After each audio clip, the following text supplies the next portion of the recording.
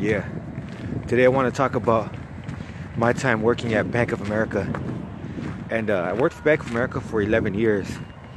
And it was crazy. And one thing I got to say is that a lot of the customers were fucking assholes.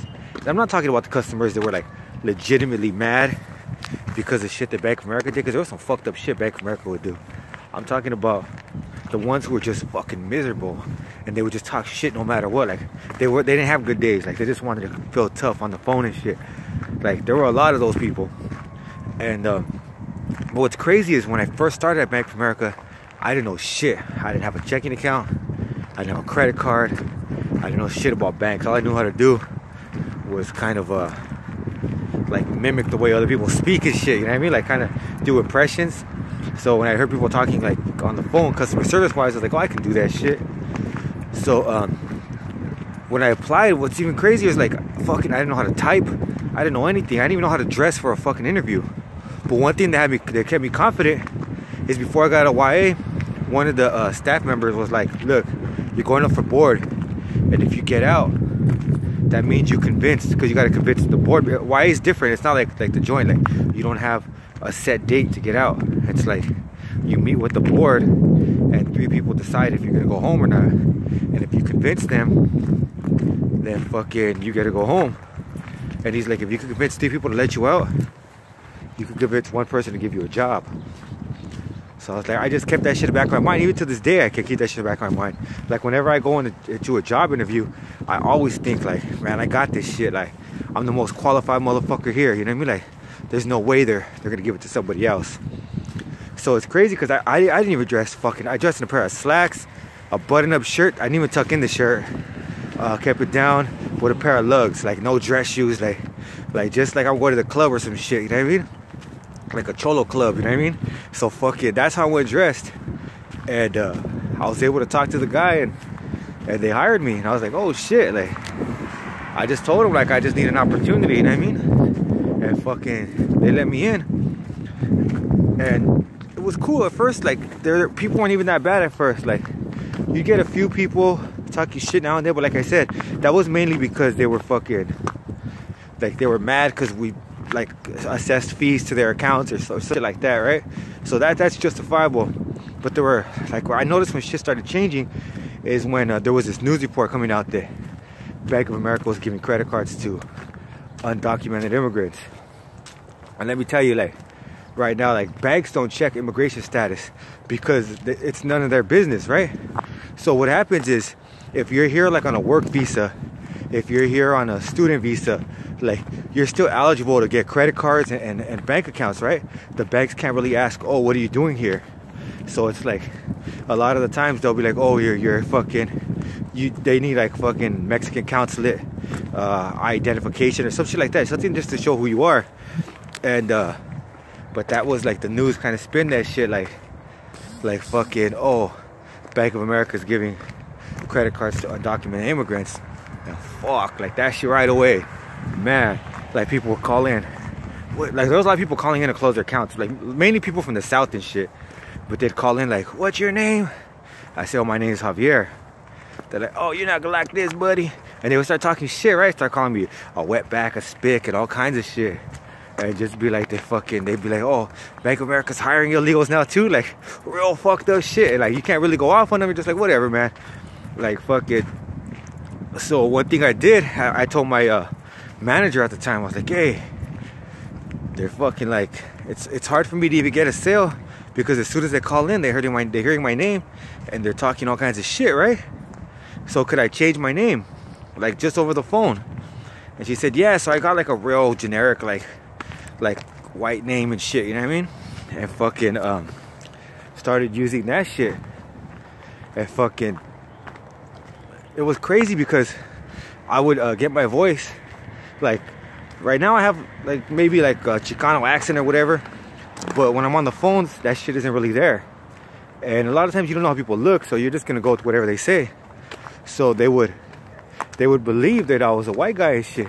And it was crazy because fucking people would say some crazy ass shit. Like I remember I was talking to one guy, he's like, guys call myself Harvey on the phone and shit. Like, where are you from, Harvey? I was like, oh, I'm from California. And he'd be like, I used to live in California, but you know what ruined California? I already knew what was coming, you know what I mean? I was like, oh fuck, he's gonna say something, either Mexicans or blacks. He's gonna say something like that, right? Like fucking, he's like, those damn dirty illegal Mexicans. And he said it like that, like, he didn't say Mexicans, he said Mexicans. I was like, oh, this was trippy, right? So I started fucking like, I wanted to crack up, but I couldn't. And then he's like, you know who are the worst Mexicans? And I was like, oh, this motherfucker's crazy. He's like, those little Mexicans from El Salvador. And fuck, I put him on mute because I was like, oh, this guy's fucking ignorant, right? I started busting up like, wow, this fool's out of his fucking mind. Like, he's just fucking stupid, right? Like, ignorant as fuck. But we'd get calls like that all the time. Like, people would just talk shit. Like, fucking, and like, but it was crazy because at that point, he didn't think he was talking shit. He just thought he was like preaching to one of the boys, you know what I mean? Like, just talking to one of the boys and shit. So fucking, yeah, that was pretty crazy. But we'd also get like crazy fucking people. I remember there was this lady who we talked to during that hurricane. Was it Hurricane Sandy in the East Coast? And fucking, she was in Pennsylvania, and I was in escalation in the escalation gate at the time, and she was like, I need you to open up the bank. I need you to open up the bank. And I told her, man, we had it like, there was an evacuation order. We can't open up the bank. Like, the state, like, they said that we need to evacuate, right? So we're not gonna open up the bank. And she's like, it's not even really raining. I said, it's barely dribbling. I was like, man, it's a hurricane. Like, it's a fucking hurricane, you know what I mean? But, and she was like, I need you to give me the branch manager's number so I could contact the branch manager and have them open up the bank. And I said, ma'am, I apologize, but I'm not gonna put the risk the lives of our customers or of our associates at this time. We have an evacuation order that we're gonna comply with. I apologize. And I guess she wanted to leave the country. She needed her passport, or her passport was in her safety deposit box. So yeah, it's like fucking, she was just like, she was nuts. And you would get people like that, like with the most way out fucking request, and they would say shit like, there'd be people who said like, I've been trying to get this fee waived for the last 2 hours. And what the fuck you doing on the phone for 2 hours, first of all, right? And they'd be like fucking, I want you to, like, I charge for my time, so I want you to not only waive that fee, I want you to pay me $50 an hour, so you owe me $100. Like, you're out of your mind. Like, we didn't fucking ask you. Like, I would just kind of tell them, like, look, in order for us to compensate you, we'd have to agree to you really doing a service for us or providing us with something. In this case, there was no agreement, so we're not going to be able to provide you with any kind of compensation, right? And they go nuts. And like I said, like, and it's crazy because a lot of the times, like, I'd waive the fee. I don't give a fuck. Like, it's not my money. Like, I don't care. Like, fuck Bank of America, right? Like, I really don't give a shit. But, like, they would just go off and they wouldn't even give me a chance to talk a lot of the time. So I'm like, whatever, man. Yeah, they just go fucking crazy and shit. And like I said, I'm not Mr. Bank of America. I never was. I don't even work there anymore. Like, I left after 11 years. But, like, they would just go fucking nuts. And they would really think that they were tough guys. Like, one time I talked to this guy from New York, and he's like, hey, could you waive this fee for me? And he called me Papi. I remember I was tripped out on that shit. Papi. I was like, oh, what the fuck? Like, I thought that shit was a TV shit, right? Like, I didn't think people really talk like that and shit. But he was like, yeah, could you waive this fee for me? So I said, fuck it. I waived the fee for him. And I was gonna leave it at that. But he wanted to fucking tell me, like, I couldn't pay my bill because I was in Rikers. I guess he was in fucking, like, Rikers Island and shit, right? I was like, oh, wow, how scary. Like, you gotta, like, make fucking, conversation, and you gotta pretend like you can't, like, really say that you know that kind of shit, right? Or you've been through that kind of shit. And you're like, man, you're probably a little schoolboy. You're probably a little good guy. You would never survive a Rikers. I'm like, man, fool off. I'll fucking slice you up. You know what I mean? Who the fuck you think you are? You know what I mean? Well, fuck, I can't tell them that shit, but it was funny because they don't know who they're talking to, right? So a lot of the times they would just act like they were super fucking tough guys. And they would say shit that, and that's one thing that kind of kept me calm too, because I knew, like, they wouldn't talk to me like this in person. Like, if they try to talk to me like that in person, like there'd be some kind of, like, they'd establish a boundary and establish a line of respect, you know what I mean? We'd have to. And but it was crazy. They would just talk all kinds of shit, like, and sometimes you'd have fucking people. One time I had this guy, I'm not lying, we were on the phone for like 3 fucking hours, and he kept telling me, I was in the escalation gate again, and he's like, I want to talk to your manager. And I told him my manager's gone, because for real, like, I would go in at, what was it, like 12, from 12 to like 12:30 to 9, I think that's what I worked. And my manager would leave at 4. So in the night, like, that's it, like, there was no escalation past me. So I told him, like, hey, I can get your number and have my manager call you back, because fucking she left for the night. She won't be back until about 7 in the morning. And then he's like, nah, I'll wait. I was like, you're gonna wait till tomorrow? He's like, if that's what it takes. I was like, all right, man. So we stood on the phone for fucking like 3 hours, and I kept checking in with them, like, still here with you, just letting you know I'm still here. And I'm really not saying shit, because like, what else could I say? Like, I told him everything I needed to tell him. And finally, about the 3rd hour, I was like, still here with you. He's like, you know how much longer it's gonna be? I said, till my manager gets on the line? Like, yeah. I said, I told you she's not coming back till tomorrow. And he's like, so you didn't get a manager? You haven't been trying to get a manager? I was like, no, I told you. Like I don't have another manager available. You're gonna have to wait till tomorrow. And he was like, fuck that, I'll call back. I was like, look it, I'll have my manager call you back. You already been on the phone with me for 3 hours. There's no need to continue this.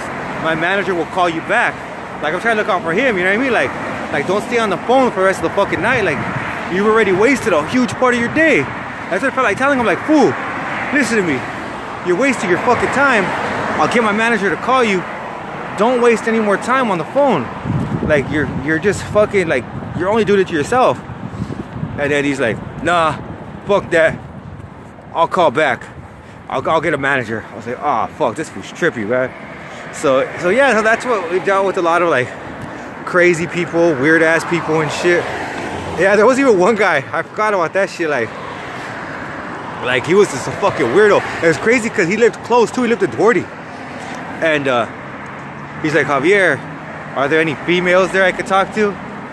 And I was like, well, like, there's nobody else available right now. I could talk to you. And he's like, Javier, I just want to let you know I'm jacking off to you. And I was like, oh, what the fuck? I was like, oh, hell no. So I tell my manager, like, hey, this fool's fucking trippy. Like I want to hang up on this fool. Like, he's fucking going with some way out shit, right? And she's like, let me talk to him. So she gets on the phone, and that's what he wanted. He wanted a female. And oh, he started going crazy on her too. But it's crazy because his account was already closed. Like, they had already closed it. Like, the bank could close your account if they think like you're a fucking, basically if they think you're an asshole, they don't want to do business with you, they could close that shit. And they had closed it because he was just like lewd and fucking nasty and shit. So yeah, she had read the notes and shit and seen he was a fucking asshole. And it was just crazy, right? Like, especially when I saw a graveyard, you'd have a gang of crazy motherfuckers calling, saying some crazy ass way out shit. But yeah, that was my time at Bank of America. In the end, I was just kind of like over it. Like, I'm done with this fucking place. Took a leave, extended that shit, and then yeah, fucking they got me for job abandonment. Never went back to shit. But yeah, that was the end of it there. Now I'm walking to a new job. But that was my time at Bank of America. It was pretty much a trip, and fucking talk to you guys later. I'm out. Peace.